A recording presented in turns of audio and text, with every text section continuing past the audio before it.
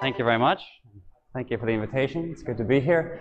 Yeah, Yinder had changed the title of his talk, didn't change the title of mine. So mine's Geometric Forcing Part 2. I don't actually have a means to do anything. So, okay. Not yet. Okay, so the talk, Yinder sort of mentioned Part B in his talk, and that's what I'm doing. We're going to look at forcing extensions of the Solovay model. I guess the Solovay model comes in various flavors. It doesn't actually really matter which flavor of the Solovay model we deal with, but this is the one that we're going to look, that I'm going to have in mind, but you could just do whatever you want. But just to go over it, so we have a strongly accessible cardinal, and we Lévy collapse it to be L1. Everything below becomes countable. Then we form the model. In that forcing extension V of G, we form HOD, where we're allowed to have parameters from V, and also the new. We're going to look at forcing extensions of this model. We're going to call that model W from now on and not worry about it. And we're going to study forcing extensions of this model, which recover forms the axiom of choice. Now, Yinder and I have a paper from the JSL in 2017 in which we separate various forms of the axiom of choice. In that paper, we worked in the context of a proper class of wooden cardinals. Some of this material is that paper just adapted to the Solovay model. It turned out to be very fruitful to reduce the large cardinal hypothesis, which is somewhat surprising. I suppose you could do some of the stuff from no large cardinals at all, but we haven't really tried to do that. Okay, so which forcing extensions? We're going to look at forcing extensions by partial orders that look like this. I suppose they're really pre-orders. They're orders that are reflexive and transitive and live on polar spaces. The members of the polar spaces are really codes for things, and so different things can code the same thing. So we can have things that are less than or equal to each other. And even when you mod out by that, the orders may or may not be separative, although they will be in all the examples that I do today. All right, so the order is an analytic subset of this polar space, the domain, and the order is also analytic, and the incompatibility relation is analytic. In this talk, all the orders that we consider will be sigma closed, but there are interesting examples where the order is not sigma closed, but still doesn't add reals. But that's the case that we're primarily interested in. Okay, so I wrote down some examples. These are just some of the examples. I didn't say this, did I? We have a book. Right? We have a book draft, which is on Yinder's webpage. It probably should be on mine, and it's not. It will be eventually. Anyway, these are just some of the examples that we consider. Many, many, many examples forever. But okay, so here are some of the ones that are in the book and some of the ones that we'll talk about in this talk. So the most basic one, countable partial orders from the reals to 2. That's just adding a wild set of reals. You've said, at any given time, you said yes to countably many things and no to countably many things. So you'll kill the perfect set property and things like that. Second one is countable subsets of P omega mod fin, P omega that have the finite intersection property under the relation of generating a larger filter. That is essentially P omega mod fin. It's forcing equivalent to it. It's not the standard presentation, right? But as we'll see, this presentation is more useful for the type of arguments that I'm going to do in these particular slides, but it doesn't really matter which presentation you use. So that's going to add an ultrafilter, or Ramsey ultrafilter on omega. Countable partial selectors for any analytic equivalence relation that obviously adds a total selector under containment. Countable subsets of the reals which are linearly independent over Q, that adds a Hamel basis. Countable almost disjoint families, or almost disjoint families of various kinds. Those will add mad families. Okay, I'm not going to read the whole list, but I'll read the top one on the next one. Countable subsets of the complex plane which are algebraically independent over Q. That's a very interesting example also. Adds a transcendence basis. Okay, but the examples go on forever. Okay, so, all right. Now, again, okay, so Yinder's talk, right, he talked about equivalence relations and virtual classes for equivalence relations. You had an analytic equivalence relation, and you had a name for a class which didn't yet exist, didn't yet have a member, but the class represented by that name didn't depend on the forcing, didn't depend on the generic filter. So now we have this Suslin order. We have a equivalence relation on the polar space, which is things being less than or equal to each other. right? And so we have, instead of virtual equivalence classes, we have virtual conditions. Okay, all right, so this is just an example of what Jinder was doing before, but in this context for these pre-orders. So a virtual condition, okay, so it gets a little confusing because there's lots of partial orders flying around. There's one partial order that we're forcing with the Sluslin pre-order P. Okay, virtual conditions are names in some other partial orders, any other partial orders. So there's lots of other Qs floating around. The specific Q really is not relevant, but there has to be a Q. So, all right, so a virtual condition in P is a pair Q tau, where Q is any partial order, and tau is a Q name for an element, of course, of P reinterpreted, and P is analytic, so it has a reinterpretation in the Q extension. And the idea is you're a virtual condition if tau realizes to an equivalent in the less than or equal to each other sense condition in any forcing extension, regardless of what the generic was. Okay, and that's what it. Each other. If I take any two extensions, any two realizations of tau in generic extensions, any model that sees both of them will see that those two realizations were less than or equal to each other in the analytic relation. Yeah. Yes. Yeah. Okay. Yeah, but you're right that I was, a little bit concise. Okay, very good. And there's a natural equivalence to notion of equivalence for virtual conditions. Like I said, if I take a regular extension of Q and keep tau the same, it's really the same virtual condition. All right, or I could even assume that all the Qs were really Levy collapses or something like this. I don't want to do that, but it wouldn't hurt to do that. I get the same class of objects that way up to this notion of equivalence. Streamlining the definitions from the book, and everything I say should be true both for these definitions and the real definitions, but in the interest of not spending 40 minutes defining things.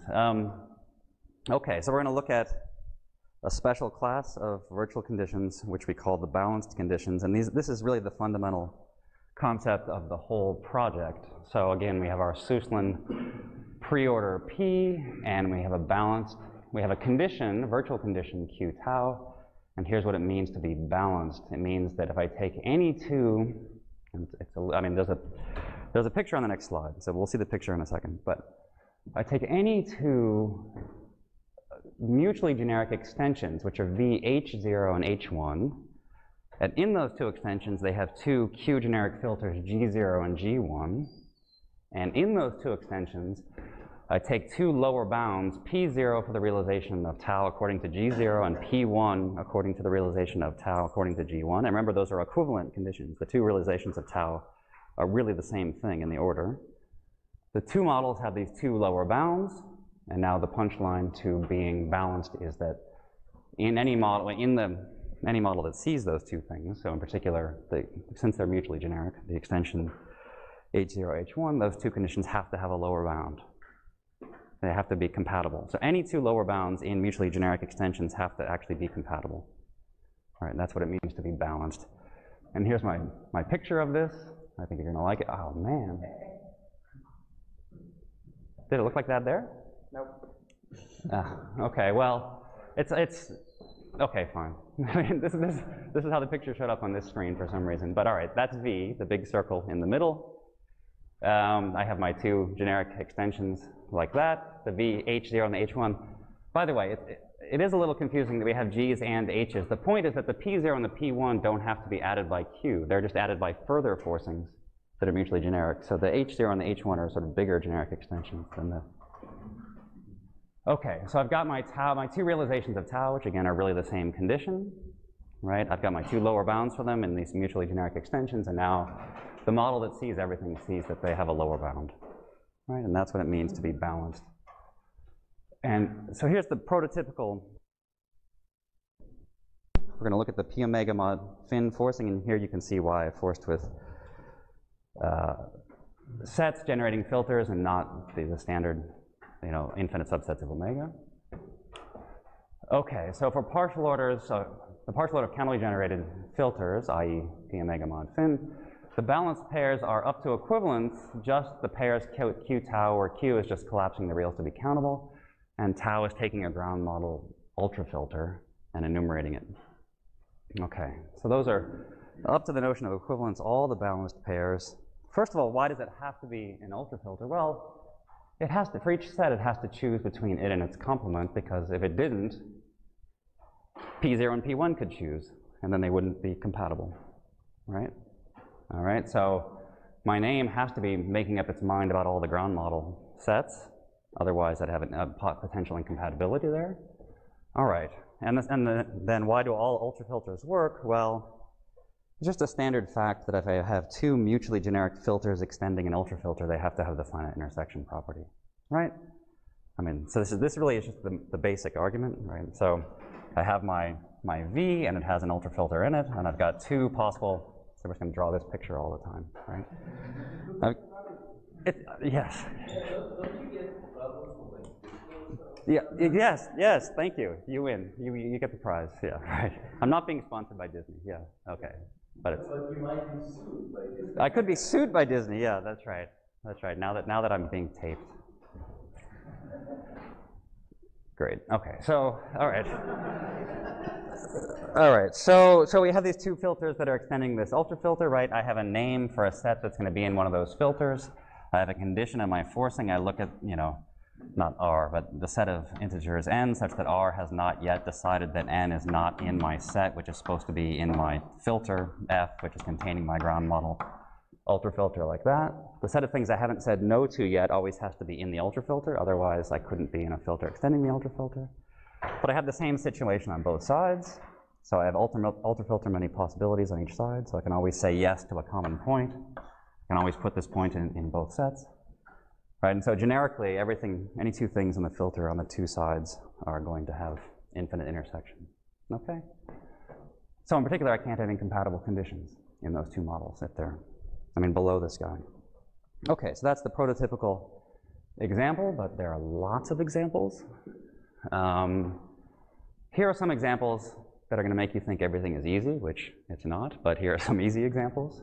They're even easier than the one I just did.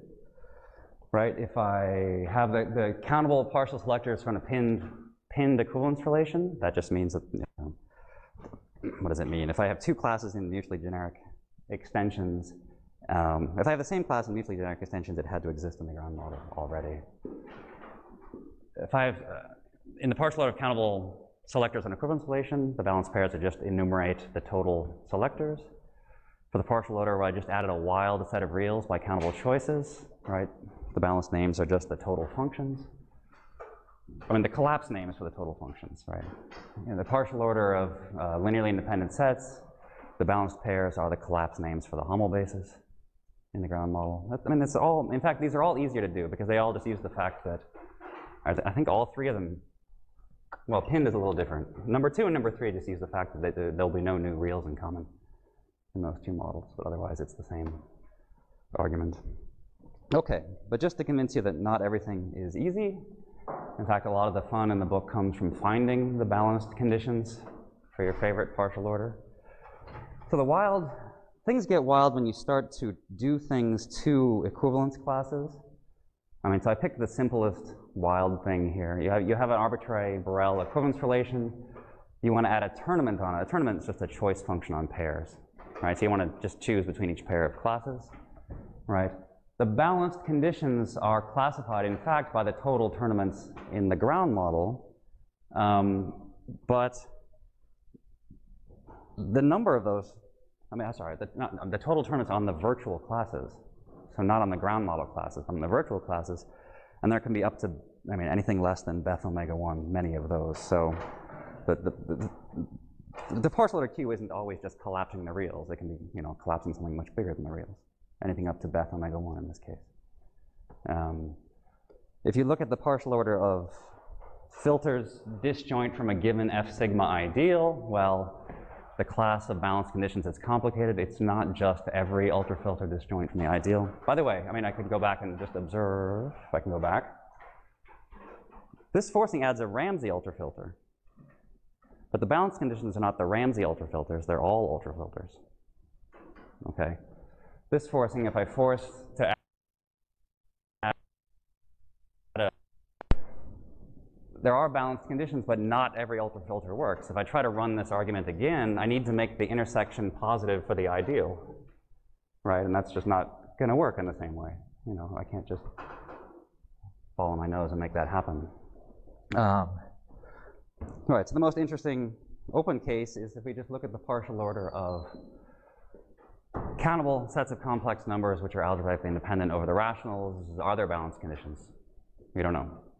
There might not. There might be, there might not be. Okay, so, all right, so like I said, we're going to force with these things, and we're going to call a partial order balanced if below each condition there is a balanced virtual condition. In the suitable sense of below, it'll be below after we actually do the partial order. Q. Balance is in fact not in general absolute. Of course, it's absolute for all the cases I just did because I just showed that they're balanced, right? But there are partial orders for which, you know, where you're doing things to equivalence classes where balance can be created or destroyed by forcing. The existence of balanced conditions can be created or destroyed. So in light of that, and just because it plugs into the proof I'm about to do, I'll give you this definition. We say that P is cofinally balanced below kappa if you can always force to recover balance. So even if you weren't balanced, you can become balanced again. Okay, that's what it means to be cofinally balanced. Okay, and cofinally balanced? Oh, first of all, balance just meant that there were balanced conditions below everything, right? But you can force to destroy or preserve, I mean, you can kill that or you can recover it, right? So cofinally balanced below kappa means among the partial orders in V kappa, if I force to destroy balance, I can always force with another partial order in V kappa and recover balance. It doesn't necessarily have to be a collapse. That's curious, yeah, right. Well, that's what we're going to do. Yeah, right. That's right. That's right. But the recovering forcings we're not assuming anything about what they're like. Okay. So here's the prototypical theorem now in this area. I'm calling it Henle-Mathias-Wooden for cofinally balanced partial orders. Henle-Mathias and Wooden studied what? The P omega mod phin extension of L of R, assuming some strong properties of L of R, complete Ramsey property, and so on, and proved, among other things, that you don't add well-ordered sequences from the ground model. I mean, we're going to have that also, but I'm just going to give a simplified version of that just because it's easier to prove. Okay, so this applies to any cofinally balanced partial order. We saw that P omega mod phin is 1, right? But if you have any cofinally balanced partial order and you force over the Solvay model with it, you don't add omega 1 sequences of reals. Okay, and the stronger things are true, but this is sort of the basic argument type, and it's all right. I'm not sure if it's bad to do or not, but I'm gonna try to at least sketch it, right? Okay. All right. So W again is our Solvay model, right? So I'm gonna try to draw a picture for this too, right? So, all right. So here's V, right? And now I've added my V of G, I've done my Levy collapse up to something, and in W I think that I'm going to add an omega 1 sequence of reals when I force with P, so I have sigma as a name for such a thing. Sigma is definable from something from V and a new real, and there's a condition P forcing it. All of that stuff was added at some stage, so I have my condition and I have my real down here. They were added by some small forcing. Some forcing after that recovered balance, because I'm cofinally balanced. So now I have a VK here, like that, right? Which thinks that my partial order is balanced. Now in the end, VK is only going to have countably many reals, and so my enumeration is eventually going to enumerate something not in VK. So something that exists in a forcing extension of VK is going to think, here's a condition, it added a real that wasn't in VK, here's the first place that happened, here's that specific real.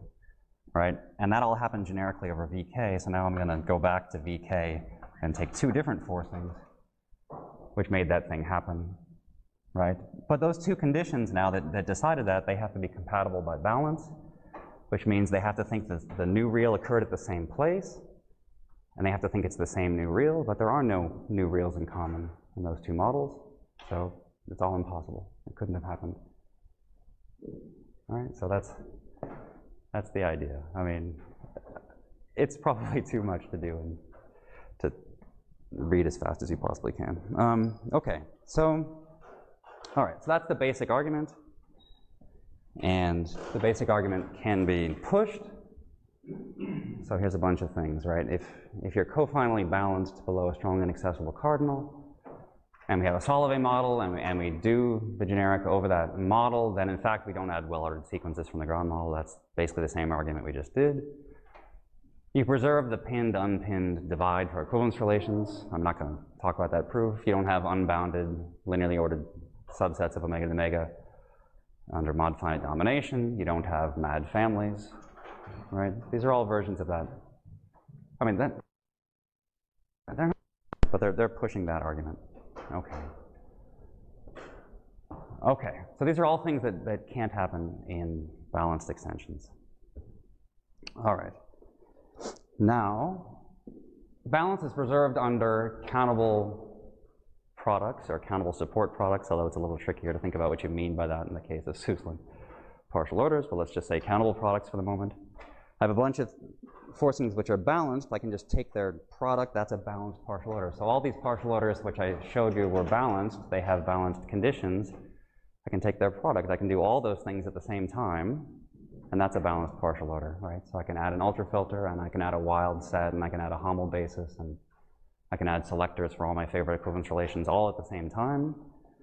Right? That's a balanced partial order, right? So I do all those things at the same time, and when I do those things, right, none of these things happen. I don't add well-ordered sequencers from the ground model, and I don't add mad families, and I don't add dominating linearly ordered families in omega to the omega, and I preserve the pin divide and so on, right?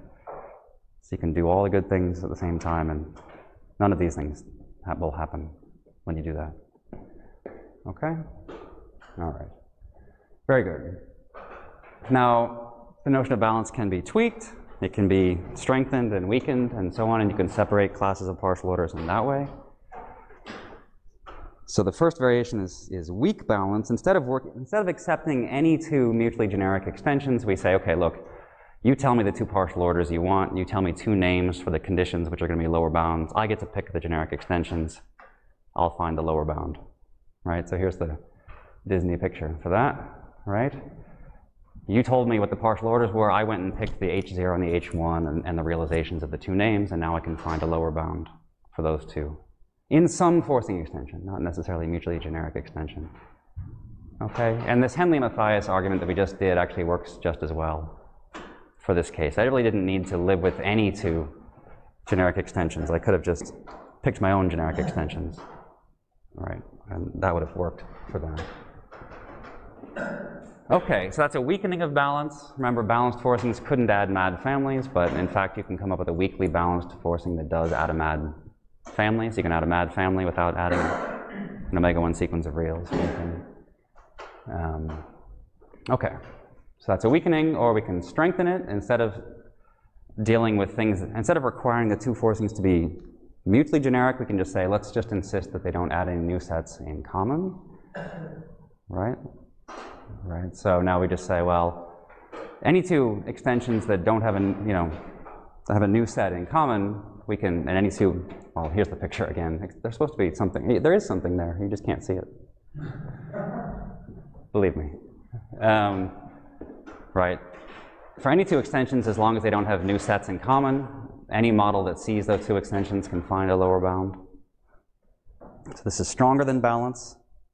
And some forcings work in this context, right? So you can, if you think about adding a selector to a countable Borel equivalence relation, well, if I have two partial selectors in models, in extensions, well, they already done selections for all the classes in the ground model, right? And now they've done selections for the new classes, but the assumption is there are no new classes in common. So of course I can just take the union of those two selectors, right?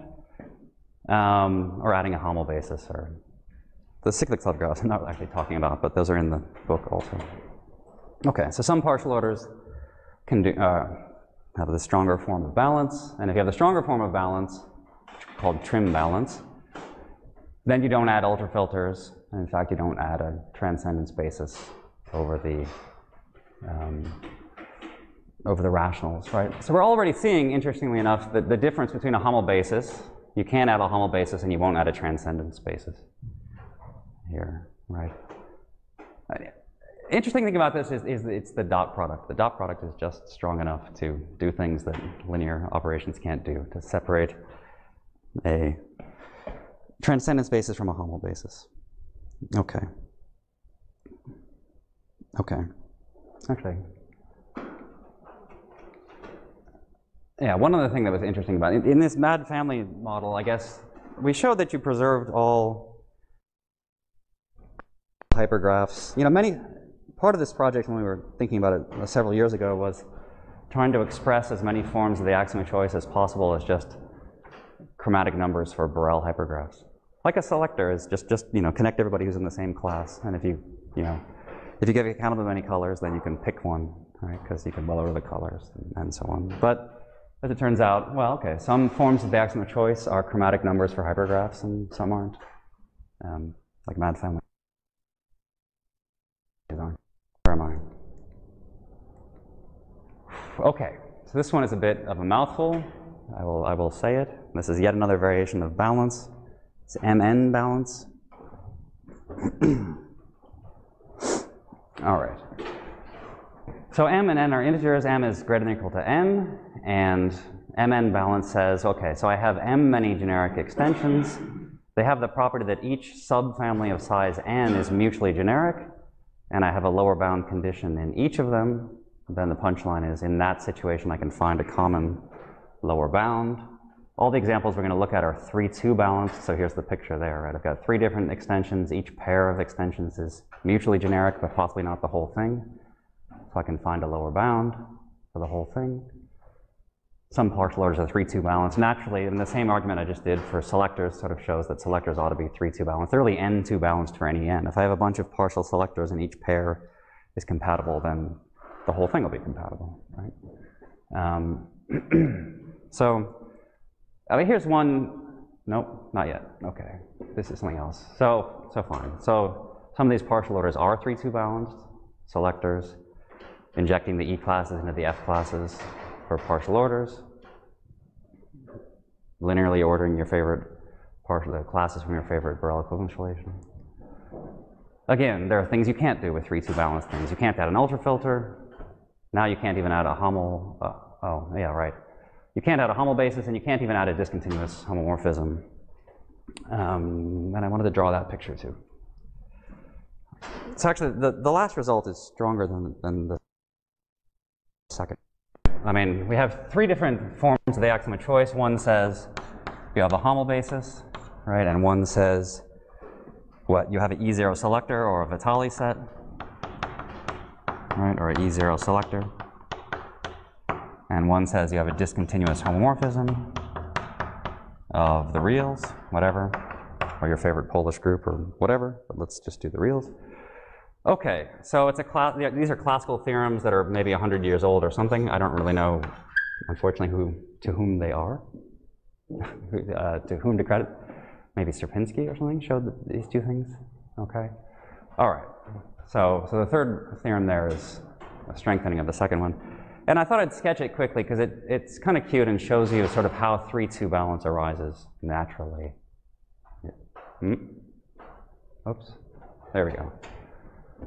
All right, so here's just an example. I mean, I'm sort of sketching that proof quickly. So let's suppose we have a polar space. For any polar space X, we can just let Px be the partial order of containment for non-empty open sets. It's like co-enforcing for X. We're going to add a co-generic element of X. Let's suppose we have a Polish group on, oh, it's G. Yeah. So G dot is the operation, G is the set. Look at the set of X, Y, Z such that X dot Y is Z. PC then is itself a polar space, and I can force with PC. When I force with PC, each pair is mutually generic for PX. Open sets, I can shrink my XY open sets to meet some dense condition, and that determines what Z had to do, and then I can shrink for Y and Z, and I know what X had to do, and so on. Right, so when I force with PC, I get 3 reals. Each thing isn't mutually generic for PX because it's in this one thing that I added. All right, so let's try this picture again, right? I've got V, I added my three reals, my X, well, I'll call them X star and Y star and Z star. I added them with PC, but they're pairwise mutually generic. Now let's suppose I had a name for a discontinuous homomorphism. It's discontinuous, which means that when I generically added a point, I didn't generically determine its value according to the homomorphism. But I can continue to force to choose the value on the homomorphism. So there's sigma of X star that I decided now, and here's sigma of Y star that I decided now. But over here, since it wasn't decided already, I'm going to force two different ways and force two different values for sigma of Z star. And I can do this in a way that I'm still pairwise mutually generic. So these three guys have a lower bound, and also these three guys have a lower bound. And that's impossible, right? Right? Okay? Okay, so, all right, so we're not getting a discontinuous homomorphism in this case. But, okay, but this forcing, remember, whoops, right? It could have been adding an E0 selector, right? That's a 3-2 balanced partial order. So in particular, right, this doesn't imply like that, right, in this case. Okay? All right. Now, there are other variations of balance. I mean, I don't want to keep marching down this path, but they're fine. There's a version of balance. I mean, if you happen to, this is only useful if you happen to go look at the book, I guess, but there's a version of balance that's called adequacy, which is good for looking at uniformization principles like Asger talked about in his talk. There's another variation of balance called charm, which is good for preserving chromatic numbers. But it's, okay, I'm not going to go into those right now. There are other tweaks with balance.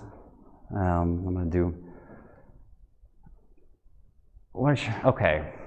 This is, it's sort of a callback to an older technique for analyzing these models, and I've kind of shoehorned it into this talk in kind of an awkward way, actually. But, all right, we can talk about preserving balance under a forcing. You have a balance condition, and you want to force and still have it be a balanced condition. And again, the prototypical example is an ultrafilter. I think I have it on the next slide. Right, if I have an ultrafilter, I mean, many theorems about LR of U were proved by saying, well, here's a forcing which preserves Ramsey ultrafilters. If I have some pathological set, it has to make a decision about the generic real, but it has to do that at the stage of some condition.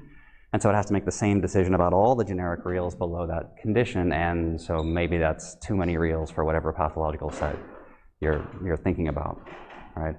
So that's a classical argument for analyzing LR of U. I've sort of done it here for the argument that shows that when you add a generic ultrafilter, you don't add an E0 selector.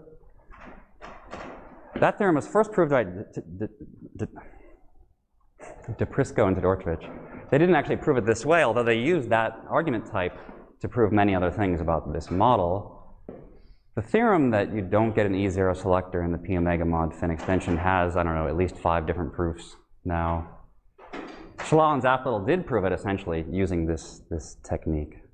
Well, all right, so I basically said what's here, but I mean, here's an example, right? You look at the sigma ideal generated by the partial E0 selectors. You look at the forcing Borel modulo that ideal.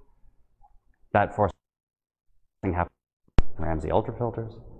All right, so if P cofinally has R preserved balance conditions, which P omega mod fin does, then in the extension there's no E0 selector, essentially for the reason that I said. Some condition would have to make a decision about the generic real. In particular, it would have to make the decision about what's the symmetric difference between the generic real and the selector for its class. Right? But there are many generic reals below that condition, and they all can't satisfy the same fact. And in particular, there are generic reals in the same class that are distinct. So they can't have the same symmetric difference with the same real in their class. Okay. All right. And there's another version of this where you preserve your random, I mean, you can preserve under random forcing or Cohen forcing. So if you can show that your balance conditions are preserved by random forcing, then your forcing is not going to add non-Lebesgue measurable sets of reals. if your forcing is preserved. If your balance conditions are preserved by Cohen forcing, then your forcing is not going to add sets without the property of Bayer. And you can do this for the infinite, not for a generic MAD family with countable approximations. Did I say this? I probably skipped over the word. We called our special MAD families improved MAD families, right? So for our special MAD families, you have this. Conditions are preserved by random forcing, and so you don't add non-Lebesgue manageable set of reals. Now that theorem was first proved by Horowitz and Shalah. In fact, I mean, we only proved it because we heard they had done it, and then we went and tried to do it with our machinery after they did it. So I saved until this point to say that based on looking at their paper and one other brief conversation I had with Saharan, he probably has some machinery that runs parallel to what we're doing. I'm going to see him next month and talk to him. I don't really know what the relationship is, so that'll be an interesting thing to explore and figure out. But I mean, I think he has a body of work that has some positive relationship to what we're doing here. But okay, I will find out eventually. Okay, so that's yet another thing you can do with balance. Okay, very good. Now, some ZFC results popped out of these things. I mean, not ZF results. We're trying to separate forms of the axiom of choice. We're trying to push various arguments. Sometimes you can't do it. Sometimes like, oh, no, actually, I can actually prove that thing. You know, actually, this thing implies that thing. So here's some examples like this. Linearly ordering classes. It turns out if you add an ultrafilter, you linearly order the E0 classes. Right? You linearly order them because it's hyperfinite. Right? If you have an equivalence relation with finite classes, you can linearly order the classes by just taking the least member of each, right? Just because you can pick from the classes, right? And now if you have an ultrafilter, it's not exactly the ultra product of the linear orders, but you can use the ultrafilter to sew together those linear orderings into a linear ordering of the E0 classes. And now going from finite to E0 to E1, and so you can do it again. You can linearly order the E1 classes using an ultrafilter. The second one came, I mean, I did this argument probably way too fast here for doing no E0 selector in the ultrafilter model. Trying to push that argument led to the observation that, in fact, a discontinuous homomorphism between separable Bonic spaces does imply the existence of an E0 selector. So actually, you do have this one going this way, like that. Right? So that means you don't have this one like this.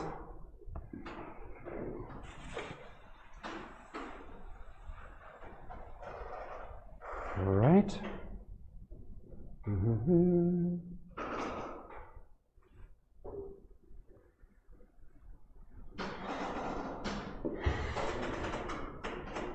Mm-hmm. I'm just momentarily confused. I thought I had a way to answer this one also, but I'm trying, either I said it, or I'm going to say it, or I just totally forgot to do it. You can all help me with basic logic. Can I answer this one from what's written on the board?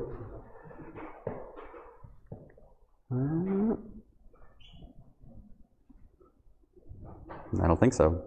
I thought we had an answer to that one too, but maybe I'm wrong. It could be in the open questions. I don't know. What's that?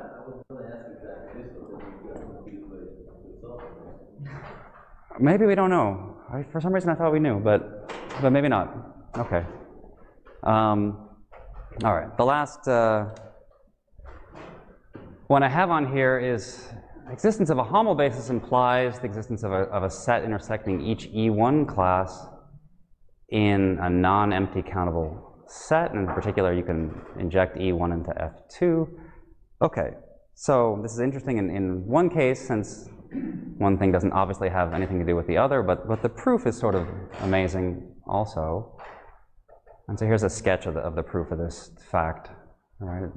So we assume we have a homobasis B. We can code the homobasis with a set B prime in such a way that any model that's amenable to B prime can pick up enough of B so that M intersect B is a homobasis in M. Right? So you can code, I mean, the homobasis itself isn't a sufficient code, but there's a way to code the homobasis where if you see the relevant part of the code for your own reals, then you can figure out that Hamel basis for your own reals. Okay? Now, if I'm given x, E1 lives on the omega sequences of reals, so I have an omega 1 sequence of reals x.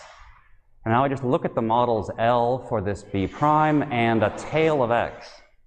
So I'm forgetting bits of x as I go. This is a sequence of models where I look at the tails of my sequence, right? So I'm forgetting about the earlier reals of my sequence, so the models shrink. The models stabilize. The reals of the models stabilize. It doesn't make any sense at all. The reals don't have anything to do with one another.